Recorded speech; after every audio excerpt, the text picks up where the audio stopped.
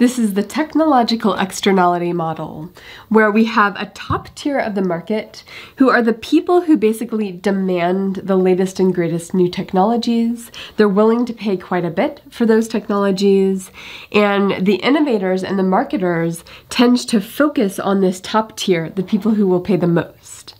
But once those technologies actually exist, after a while, they can get cheaper, and the second tier of the market would pay a little bit for it, but not as much.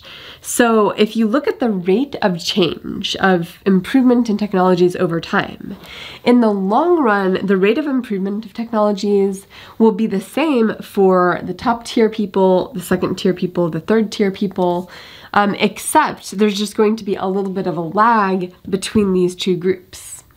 And why this is an externality model is because the market might not exist if you didn't have this top tier of people who were willing to pay the high prices for the technology.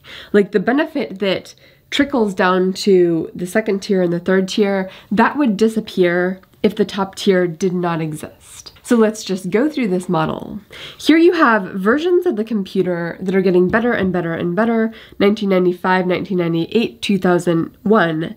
And if the improvement in quality between 95 and 98 for the top tier is 3%, and if the next tier consumers who buy the product when the price drops in 3 years, if they have that 3-year lag, then the improvement in technology between 1998 and 2001 will also be 3%. It'll just match the initial improvement. If the improvement between 98 and 2001 for the top tier is 8%, that improvement will be experienced by the second tier between 2001 and 2003, and the improvement in their technology, and so on and so forth. So the existence of this technological frontier is going to move through the population, and it's an externality because these people would never receive that technology if this group did not demand it. And the reason the pace of improvement is the same is we might imagine if we had different percentages moving forward, say 20 years or 50 years, here we have 3%, 8%, 5% improvement, you just continue that forward.